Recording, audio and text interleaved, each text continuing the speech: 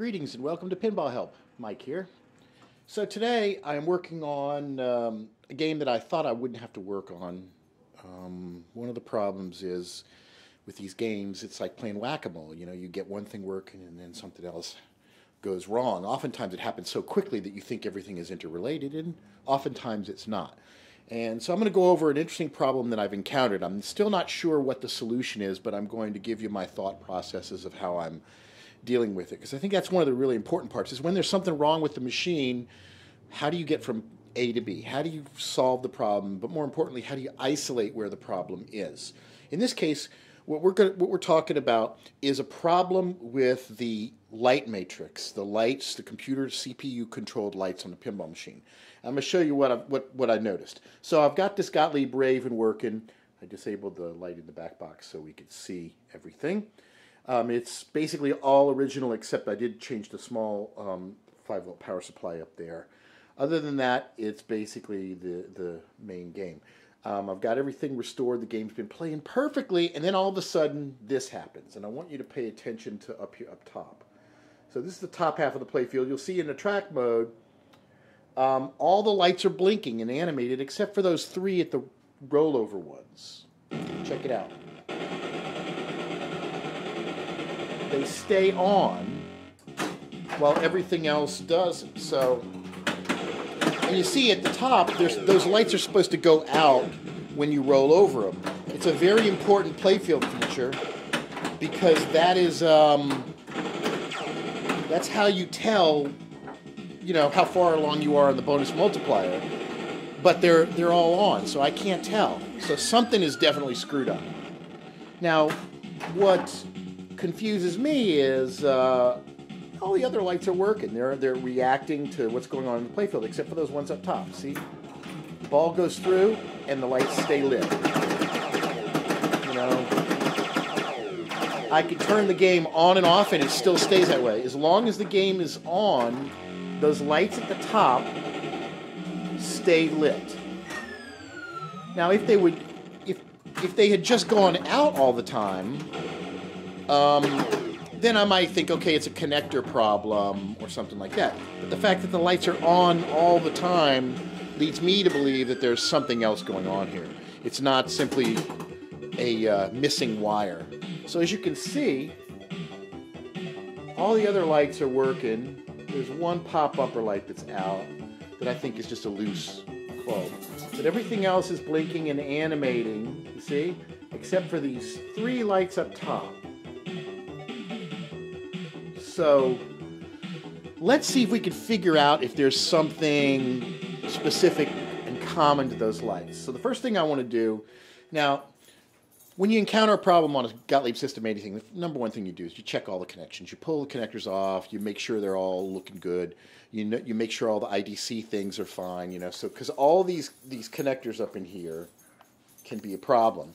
And you can look in the manual and you can see, you know, which of these connectors control the connections to the lights, and you can reseed them and do all of that, which I did, and it didn't make any difference. So what's up with those rollovers? Okay, here's the process. So first thing we need to do is find out where those lights are in the schematics. Okay, so here's the schematics. Right here, this is the wiring diagram for the light matrix. Okay, so everything right here, these are all the individual lights. So I can look and I can see the top rollovers are right here. So let's zoom in, take a look at that. So this, come on, there we go. So this shows light 9, 10, and 11. Number 1 top rollover, number 2 top rollover, number 3. So that's L, 9, 10, 11. And we know that this tells us what pins they are. And this just gives us our generally, so we know these are lights 9, 10, 11. So now let's go into the schematics of the light driver board. And let's find specifically where the control sequences are for these lights. So we are looking at this right here. Okay, so there's a light 9, light 10, light 11 right there. I don't know why light 9 is not labeled. It's odd. Probably just an omission. But see, 9, 10, and 11. And what we notice is they're all coming from this one particular chip that's labeled Z3, a latch flip-flop, which is an SN74175N chip. So this chip is controlling all three of these lights. So we see there's a common thing going on with all three of these lights. But there's a fourth light in there that's light 8. Now, I didn't notice any other light that was off. So that kind of, if this light is working, then there could be another cause. So let's look up light 8. Light 8 is number 4 spot target. So number 4 top spot target. So that's the stand-up target on the upper bank. All right. So let's go back over. Let's go back over to the game real quick. See and take a look. Take a closer look. And so if you look, you can see there's 4 stand-up targets there, and the one on the right is lit all the time. See, the 3 next to it are animating, but that one, so that same CPU-controlled light is malfunctioning in the same way that the rollovers are. So there was a 4th light that I didn't see, and they all correspond to the that one chip output. So this leads me to believe possibly there's something going on wrong in this train. So going back to the schematics, this looks like an issue, this Z3. Now, I just waiting for the ambulance to go by. I am waiting. I went online and looked up the part numbers for these things, and they're pretty cheap. So I went ahead and ordered a couple of these ICs. I don't know for sure if this is if the IC is the problem, but I've got my suspicions because all 4 of these lights are the ones that are stuck on. Always a good idea, to go online into some of the forums and ask people, hey, is it common for these chips to go out? Is there something that I need to know? Because other people may have gone through this before, and whatever I find out, I'm going to share with you guys on the video so that if somebody else encounters it, they don't necessarily have to go through the same wild goose chase. So I don't know what the problem is. But I have an area to look. So I'm probably going to get out a logic probe, and I'm going to probe this chip, and we're going to test these input signals and the output signals and see what it looks like.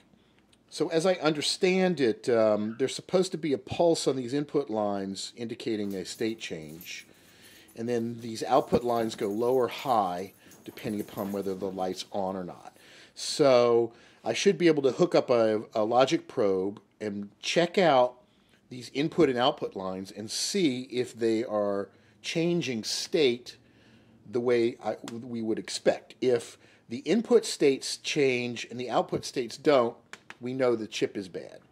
But I'm also wondering if, see, this chip is supplied voltage here, if possibly there could be a problem in the powertrain supplying power to this chip or the thing to ground. So these are 2 other things to check. Is pin 1 and 16 on this, which indicates that's where the 5 voltage is. And we see pin 8 is going to ground, and pin 9 is going to ground too after a capacitor. So what I'm going to do is I'm going to dig up my test equipment, and we're going to dive a little bit deeper into this to see. So that's probably the next step.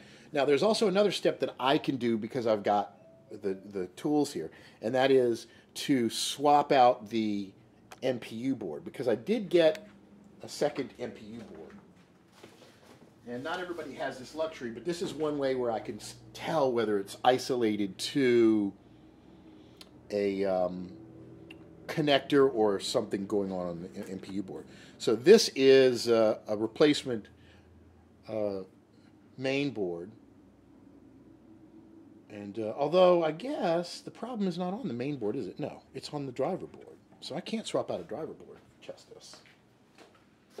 But I can swap out the main CPU board to see if the problem is further up the line.